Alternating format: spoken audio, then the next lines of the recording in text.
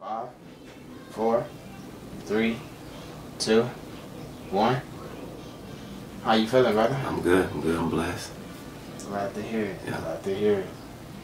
So, who is Micheal Pratt, for anybody who may not know? That's a good question. Well, I just figured that out. I'm an individual who live by different standard rules. They call me Pee-wee for people that don't know. A childhood name that just grew with me, and that's who I am. It's a pleasure to meet you. It's a pleasure to meet you. Meet the audience. How y'all doing? Alright. Where were you raised, and what impact would you say it made on the man that you are now? I was raised in South Central, on the east side, in a crazy environment, where you had to be tough. You had to be gritty and grimy, on the east side. The impact it had on me is it turned me into, probably I could say, somebody I didn't want to be, and this took me under. Really, the streets really grabbed a hold of me and took me and had me for a long time. Yeah. Alright. What lesson would you say you've learned the hard way? Man, crime don't pay. You know what I'm saying? If you into crime and you think that's gonna get you to where you're trying to be, erase that. It's not gonna get you there. I mean, for the moment it may, but it's not it. You know what I'm saying? Yeah, it'll take you down a road you ain't trying to go. For sure. No, I feel that. When you were growing up, would you say that there was anybody in your life that you looked up to as a role model? And if so, what would you say it was that you admired about them? That's crazy, because I really didn't have no role model or looked up to nobody coming up. Man, in my era, it's really you didn't really have a role model. To be honest, probably the streets was my role model. Because that's all I had was the streets. That's the only thing I looked up to. You know what I'm saying? It taught me a lot. You know what I'm saying? And that's what had me, is the streets, man. I think that's the only role model I had as coming up. And do you feel as though, if you would have had a better role model, you would have been in the same, you would have went down the same route? Honestly, nah. And I always look back and say that, if I probably had a proper role model, somebody that was there to push me, I probably would have been a different individual. Because I was into sports, like basketball. I played basketball like crazy, but I didn't have that push. Nobody to put the ball in my hand. Nobody to take me to the courts and be like, man, get it. You know what I'm saying? So I didn't have that, But most definitely, if I had that, I probably would have been, this interview probably would have been a basketball interview or something. You know what I'm saying? Nah, I feel you. For sure. Nah, I feel that. Did you have both of your parents in your life, or? No, I didn't. I had both parents, but I was living with my moms, and then I was living with my pops. I was back and forth. Bounced around. Yeah. Okay. And what would you say, what was your living environment like inside the house? Chaotic, me and my moms, we really didn't really see eye to eye, probably because, the situation she was going through, young, trying to raise two boys, as a teenager, you really don't know how to be a parent, you know what I'm saying? And I was kind of rebellious, and it was just chaotic in the house. Every day it was something. And that's what kind of like drove me to the streets too, like not want to be in the house, not want to deal with that environment, you know. No, I feel that. Yeah. You're going elsewhere to get yourself out away from that. Exactly. No, that makes sense. Would you say... So, this kind of piggybacks off of something you said earlier, but what version of yourself did it take you the longest to go out of? I don't know. I'd probably say being patient. You know, I didn't have patience. Like, everything was gotta happen now. Gotta have it. You know what I'm saying? And now I grew out of that. Now I have patience. You know, and with patience you see growth. So now I see, like, with patience that it goes a long ways. You know what I'm saying? Because you be grateful for whatever it is that you're striving for and that you're trying to accomplish, versus just trying to get it and, you know, and it's gone. No, that makes sense. So I would say patience. At the end of the day, the journey is the reward. So yeah, being patient, and you really get to see it and enjoy it as you go on that journey. Because you put the work in. Exactly. How would you say, how do you feel about social media, like in the times that we are in now? Do you think? Man, social media is crazy. You know what I'm saying? Like, it opens you up to a lot of stuff that you don't know, and it also can hurt you. You know, social media can be for you and it can be against you. You know, it's a double-edged sword. It's just how you use it. You can use it to catapult you, or you can use it in a negative way. So social media is like, it's like a curse, kind of. You know, how I look at it. No, I agree. It's definitely a double-edged sword. Yeah. It's really just about how you use it. Exactly. And what you use it for, you know. No, absolutely. Yeah. What would you say is your driving force? Like, what keeps that fire under you to keep going, you know? Because, you know, it isn't hard, you know? Right now, my driving force is skating, you know. Like, skating is like my main focus now. Is like the forepoint of everything. It keeps me grounded, you know, and it helps me navigate through my situations in life that I still go through and still struggle with. So, skating. Do you have any passions outside of skating? Or like is skating like the main one? Skating is the main one, but I still play basketball. Like, I love the game of basketball. Like, at the age I am, I still play basketball. Like, you know what I'm saying? I still get out there and play. So, most definitely basketball. And do you feel as though passions are important for people? Like, do you? Absolutely. Passion is very important. You know, it helps you grow. It helps you maintain yourself and, you know, the people around you. Because, like, other people may see you do something and be like, oh, that's nice. Like, you know, whatever it may be, you know what I'm saying? Whatever your passion is, somebody may see that and take that and be like, okay, now I want to do something. I want to, you know, so having a passion is important. Yeah. No, absolutely. What would you, if you could tell one thing to your 13-year-old self, what would you tell him? Oh man, my 13-year-old self, oh, he was crazy, man. I probably would tell him, like, just weather the storm. You know, just weather the storm. Stay grounded, stay focused. And, you know, don't let nobody disrupt what you got going on. You know what I'm saying? And that's what happened to me. I let everybody around me disrupt what I had going on. And if I didn't, I probably would be a different individual as well, too. If I would have just stayed to what I know. Yeah.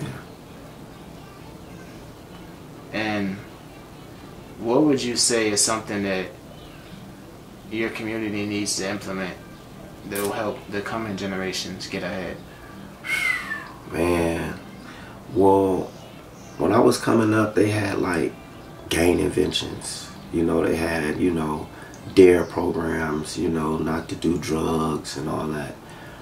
Nowadays, I don't think you have that, like, to tell the youth, like, this not the path to go. You know, you need more gang intervention, you know, because a lot of youth now is turning towards gangs more now, I'm seeing, especially on social media. So you need a lot of people to come forward and, like, to help the youth to, like, navigate away from that, you know, and do something positive and, you know, structure with their life. No, like, for real. Yeah. For real. What is your special item and why is it of such importance to you? Well, I don't really have a special item, but now I may say it's my skates, and they're important to me because they represent everything to me.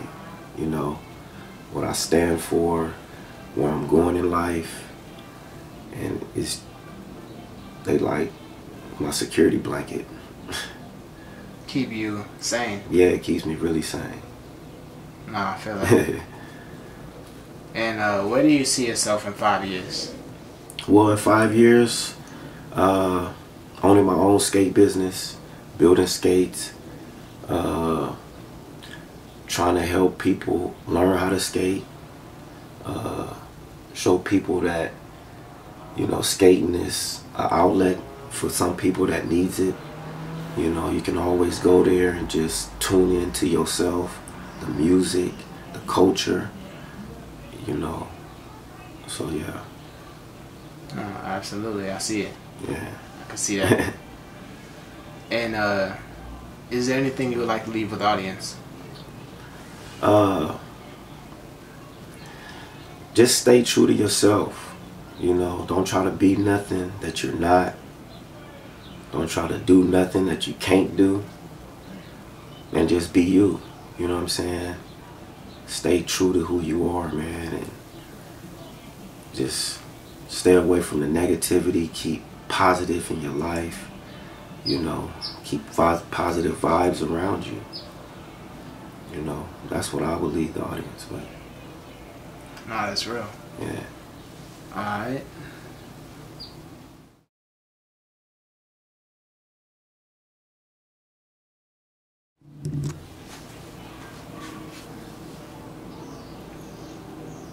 Have you ever been incarcerated? Actually, I have. I just got out not too long ago from doing 23 years in prison. You know, straight, no breaks. That's a long stint, you know what I'm saying, for carjacking, robbery.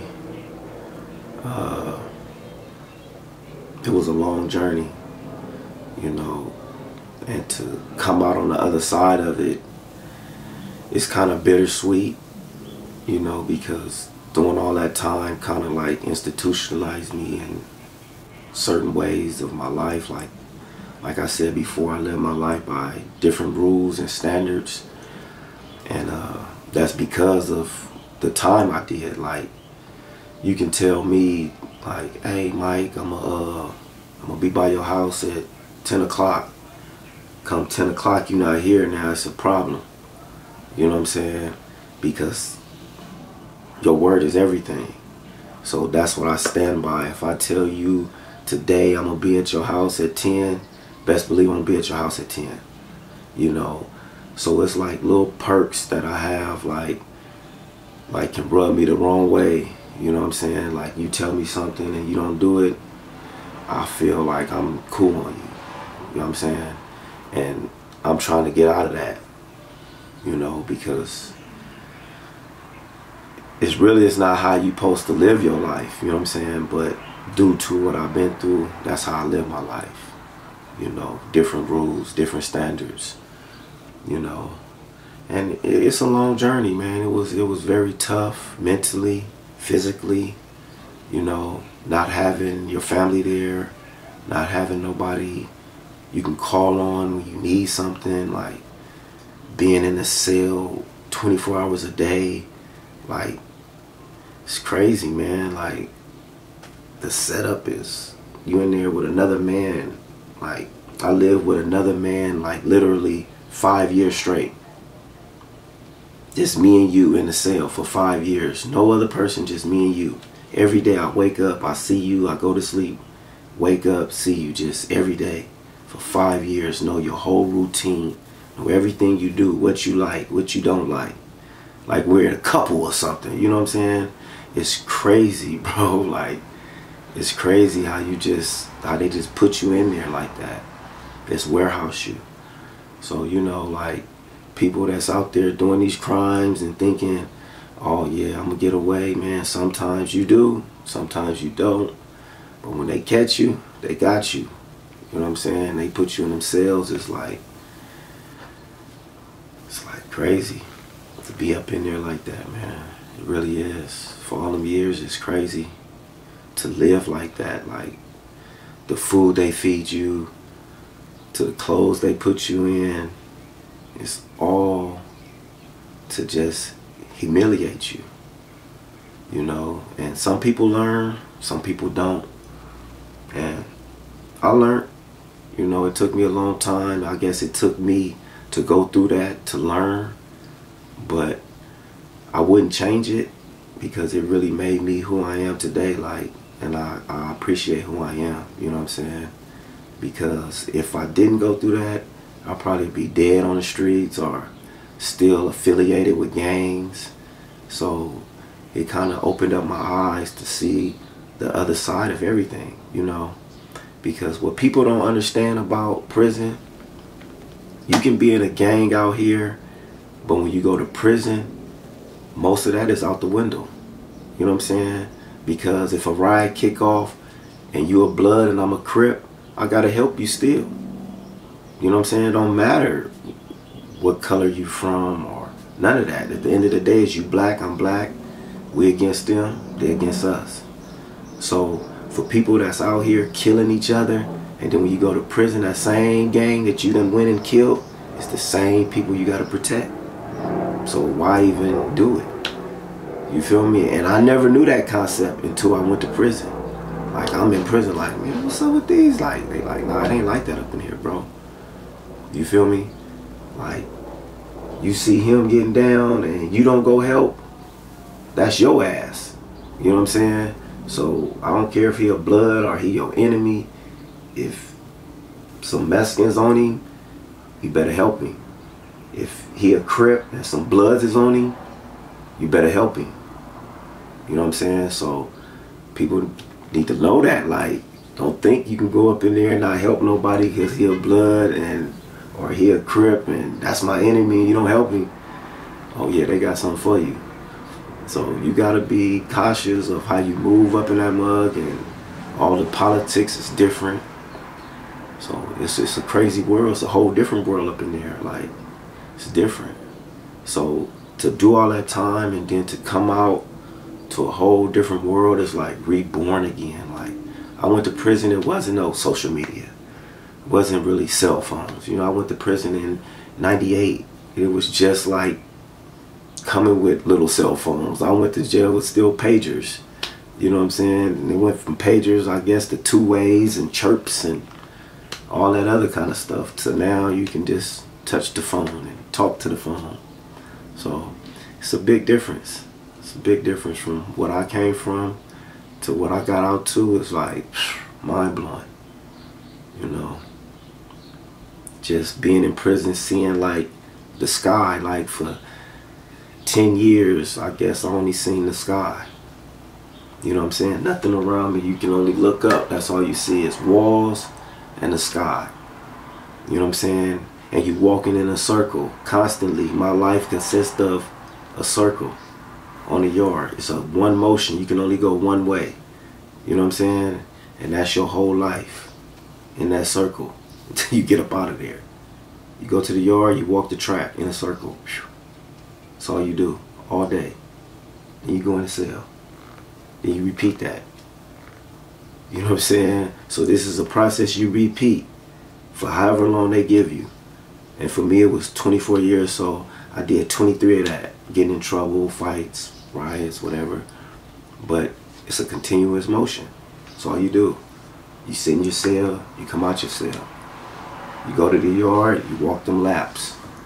That's all you do up in there, bro. It's crazy. It feels like you said you were in for 23 years, so you said you went to jail with a pager and you came out and it was cell phones. That almost seems like a time machine almost. Exactly, like you went to the future or something. Yes, it's like you was. It's like one of the movies I seen. I think it was with I want to say it was with Wesley Snipes when they froze him in time. I forget the name of that movie, but he did time and they freeze you. And when he got out, the year was like 2020 something, like we're in the future. But that's how it seems, like they put you in there, and when you get out, it's like the future. You know what I'm saying? 1 year can, you know what I'm saying? Things change in 1 year. So just imagine 23 years of constant change and build. So when I got out, it's like, the hell is this? Like, all these people, when I went, it wasn't overcrowded. You can get on the freeway and smash. Now every day is overcrowded. You can't get on the freeway. You know, so it's like a time warp, really. Yeah, that's It crazy. was really like a culture shock. You know what I'm saying? You get out and see everything change. Computers. Like, you went to jail. I went to jail was like the big Apple computers. You know, them big brick computers. Yeah, the Big Macs? Yeah, like in green. You know what I'm saying? Everything looking fuzzy, you know. Went to jail was what? Sega Genesis. Now is PlayStation 5s and, you know, all kind of stuff. Virtual stuff. You know what I'm saying? Where it looked like you really there. Like, it's crazy to see that. You know, I wasn't a part of it, but to see it, like, I actually seen it forming and growing through TV, watching TV, just like, oh, damn, they came out with a cell phone? Oh, a touchscreen? Like, what that do? Like, from a flip to you just touching, like, man, like, you know what I'm saying? Apple Watches, like, I can just talk to it and it'll do stuff, like, you know what I'm saying? I went to jail, you had to wind your little watch up to make sure it was ticking. You know what I'm saying? So it's crazy how everything changed. And yeah, like 2 decades I did up in there. Yeah, that's crazy. Yeah, 2 decades up in there, man. And like, are you still close with like any people who you did time with? Yeah, like I still talk to a few guys that got out, that's out, that we go play basketball. A couple guys that came up to the skating ring and watched me skate, and you know, some of them, they skate now. I had a celly that skates now, you know what I'm saying? I got him skating. So yeah, I talk, like every day I talk to guys, you know, still in prison. They call me collect, I still talk to them, you know, send them money when I can, you know, because I know the struggle is real up in there. Like, you really don't have nothing, so anything is something. So yeah. So could you explain what, like, in depth, so like somebody can paint a picture in their head of like what a full day looked like? Like wake up time, go to sleep. From wake up to go to sleep. A full day in prison is they waking you up by like 5 for breakfast. You know what I'm saying? Where I was at, they bring the breakfast to you, open a little tray slot, give it to you. You know what I'm saying? A milk, some oatmeal. Half of the time it be cold. You know what I'm saying? Because they put them all on stack them all on a tray and walk down the tier with them. So they passing them out as they go. So by the time you get to you, your tray probably cold. But this all you have, so you got to eat it. You know what I'm saying? You have nothing else. I mean, you may have something else, but for people that don't have nothing, that's what you're going to eat. After that, about 8 o'clock, they may run yard for an hour. You go out to the yard, get your hour yard. Once again, you either walk in a lap, playing handball, basketball, working out, whatever you do. Once that hour over, you back in the cell. And for the rest of the day, that's where you will be, in the cell. Give you a 5-minute shower maybe later on. After that, you back in the cell for the rest of the day. Feed you. Oh, your breakfast and your lunch is the same. So they feed you breakfast and they give you lunch all at one time. So if you eat your breakfast and your lunch, you're done until they feed you again at dinner time, which is around like 4 o'clock in the evening. And then after that, you won't eat again until the next day. So that's your whole day right there. You know, you get you an hour out, you get you 5 minutes in the shower, and the rest of the day you up in that cell. And when you in the cell, are you able to do things like read or? Yeah, you get books. They got libraries. TV. You get a TV in there. Headphones. You know, little stuff like that. Like, it's crazy because when I went to prison, I wasn't going to school, so I went to prison reading probably like on a 5th grade level, and through over time, reading books, because you got to go to school in there. That's one thing they gonna have you going to school. So eventually, I end up start reading on taking a test and passed with like a 12.5 reading. I enrolled in college. Started studying sociology. Started taking sociology courses. So, I mean, you know, you can, if you want to learn, you can learn. You know what I'm saying? It's just about you and what you do with your time. You know, some people don't do nothing with their time. You know what I'm saying? I took advantage of my time that I was there and, you know, got a few trades and, you know, educated myself. No, absolutely. Yeah. And would you say that when it comes to like family visits and collect calls, how does that whole thing work? Wow. Well, when I first got there, you was getting a phone call once a month. I don't care if you got through or you didn't. That was it. You get one call a month, and you had to make it make sense. You know what I'm saying? Wherever you was calling for money or whatever, that was your one call. Hey, I need some money so I can go to the store, or you know what I'm saying, whatever I'm gonna do with it. That was it.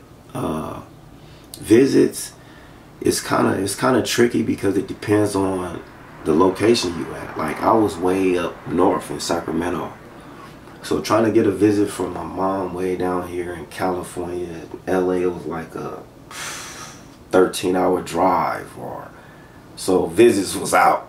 You know what I'm saying? So I didn't really get visits, you know what I'm saying, during my time up there. But once I got closer to like Lancaster, you know, certain people, my uncle, you know what I'm saying, girl, wife, they come see you, you know what I'm saying? So yeah, once I got closer, this was kind of cool. And how many different facilities have you been in? Like, do you get transferred a lot? It depends on your behavior about your transfer or your points. They have a point system. But for me, I went about 5 or 6 different prisons. You know what I'm saying? Mostly level 4 prisons, like high security prisons I was in. New Folsom, Centinela, Solano, Delano, Lancaster. So I've been to a few different prisons. And those are all California? All California prisons, yeah. So do you like get put in a prison in the same state where your offense was at? They was doing that like that, and then they had came up with overpopulation. So they was locking up people so fast that they had nowhere to put people. So they started sending people out of state.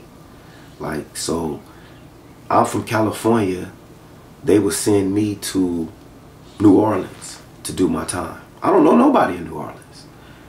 But since the prison is overpopulation, these are the only where they can house me. They made contracts with different states, so they start sending people from California to different states, regardless of where their family was or whatever you had going on, and it didn't matter. You know what I'm saying? All of you is you just a number. So when it's time to move, you gonna move. So if they say you going to Alaska, best believe you going to Alaska. You know what I'm saying? Straight up. I don't care if you don't know nobody in Alaska. That's where you going. And that's what they was doing for a long time. They was just rounding people up like Herb and get up out of here. Dang, that's crazy. Yeah. Yeah. I don't care what you know. Tennessee, I don't know nobody. That's where you going. You know, you had people refuse. They gonna drag you. They gonna put you on that plane. They gonna shackle you, and you going to Tennessee. And that's where you gonna do your time at. Alright, so inside, when were riots like a usual thing, or like how did that whole? Riots was, you know, sometimes they're spontaneous. Like you can be talking like me and you, and next thing you know, it's on. You know what I'm saying? You look up like, man, what's wrong? And it's on. You know what I'm saying? It's time to react. It's time to get cracking. You know what I'm saying? Like you can be playing basketball, and next thing you know, they down on the yard. You get to looking, and it's going down. You know what I'm saying? And either you gonna try to get to it, or you gonna sit down. And if you sit down and you don't get to it, it's a problem. You know what I'm saying? Once it's smoke clear, they gonna do a head count. Man, where you was at? Oh, I was over here. Why you wasn't over there? Oh, I couldn't make it. Oh, we're gonna deal with that later then. You know what I'm saying? So you had to get cracking when it was time to get cracking. No matter what the situation is, I don't care. You had to go. And when they had those riots, how did they usually like break them up? Shoot you. They gonna shoot. They gonna throw bombs. They gonna pepper spray you. Whatever what all means, forced to stop it. You know, I done seen a lot of people get killed up in there in riots. And I mean killed, shot, dead, left to the corner, come get you. Yeah, stabbed to death, shot, bombs, everything. Yeah. Dang, so they were shooting with real bullets? Real bullets. Real bullets. Real bullets, bro. Like 223s. Real bullets. I thought that they would shoot like rubber bullets or something like. Now they got rubber bullets, but they like they shoot them first to try to like, get people off you. But once that don't work, then they go to the real thing, real live rounds. Because once they see a knife, they really don't have to shoot the rubber bullets. Once they see a knife and it's a threat, they have all rights to hit you with a live round. So once they see that metal and you stabbing somebody, they gonna hit you with that live round. Dang, that's crazy. So it's like, it's a 50-50 chance that you even make it out of there, bro. Like you can go in there with 2 years, 3 years. I seen a dude come in there with a violation and get killed by a cellie in there fighting. So it's like, the danger is real, bro. Like, it's real. Like, it's real. I done seen people get shot that wasn't even in the incident. You know what I'm saying? Bullet ricocheted and hit the ground. You know what I'm saying? And hit somebody way over there. Like, the danger is real in there. And would you say it's more dangerous than like the outside world? Yes, yes, yes. Most definitely. Most definitely it's more dangerous than the outside world. The outside world, you can kind of like navigate and, get your own way up out of it. But in there is no navigation, because once that door open, it's on. You got to step out that door. You know what I'm saying? Ain't no, now it's like you got the options to come outside. When I went to prison, you had no option. Yard was mandatory. So when that door opens, you have to come outside. So once you outside, it's a whole different world now. You know what I'm saying? It's goons, it's sharks, it's predators out here. real life predators out here, and it's like, it's on. So once you hit that yard, bro, it's like, it's on. You got to put on your whole new face. You know what I'm saying? When you hit that, when that door open, you grab your I don't give a fuck face and put that motherfucker on and hit that yard. Cause now I don't give a fuck. Cause whatever happens, you gotta be with it. Yeah. You gotta be with it, bro. Like, we can be talking like right now, having a conversation, and one of my boys come over and be like, "Hey, homie, it's on with the Mexicans." So now I'm like, "Oh, is that right? All right, boom." So now we finna go dig the knives up. We finna go do what we gotta do, and now we finna go get at the Mexicans. Or it's on with the Bloods. Or it's on with another Crip car. And it's gonna go up. You know what I'm saying? It's gonna be bombs thrown, it's gonna be gunshots, it's gonna be bleeding, it's gonna be all what you can imagine. It's gonna be right there. People hauled off in stretchers, stabbed up, stomped out. You know what I'm saying? Get real grimy, bro. Get real grimy up in there, like every day, like. You know, I ain't gonna lie, some days I used to be dreading, like, they be like, ain't no yard. I'd be like, whew, thank you. Man, we ain't got yard today? That's cool. I'd rather sit up in this cell, man. Some days it be like that, bro, where I don't care how hard you is, man, you just don't want to deal with it sometimes. You know what I'm saying? It's just like, I don't even want to deal with that today. Like, you know what I'm saying? You can walk outside and just feel the tension. Like, oh, something gonna go down today. And you just stand and just look. And before you know it, there you go. Two people done stab somebody over here. You know what I'm saying? Every day something gonna happen. Every day, man. Every day. Then they lock you down. Like, I done been like on lockdown for like 18 months. Like, and the lockdown is like where you don't have no movement. Like, you're in your cell 24 hours a day. Just imagine 18 months, bro. Only place I'm going is to the shower. And back to my cell. 18 months, that's all I'm doing. Shower, cell. Food come to me. Everything come to me. Medical, gonna shack you up, take you over there, bring you right back. For 18 months. You don't see no sunlight, bro. You don't see nothing. Nothing. But me and you, I'm just seeing my cellie every day. Have you ever had any cellies who you didn't get along with? Yeah, heck yeah, man. I had a lot of cellies, cell fights. I had cellies that didn't get along with. Like, cause you're not gonna be compatible with everybody. You know what I'm saying? Like, they'll just come and just throw anybody in a cell with you. You know what I'm saying? Can be your enemy. You know what I'm saying? Just throw you up in there. I'm a Crip. They'll put a blood up in there. You know what I'm saying? That's how they used to do you, and y'all figure it out. You know what I'm saying? Real life, bro. So, you know, I done seen a lot. I done been through a lot.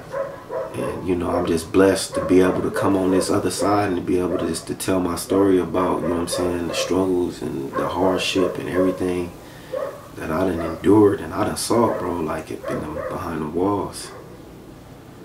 Yeah, real life situations up in there, man. Like, dangerous. Dangerous.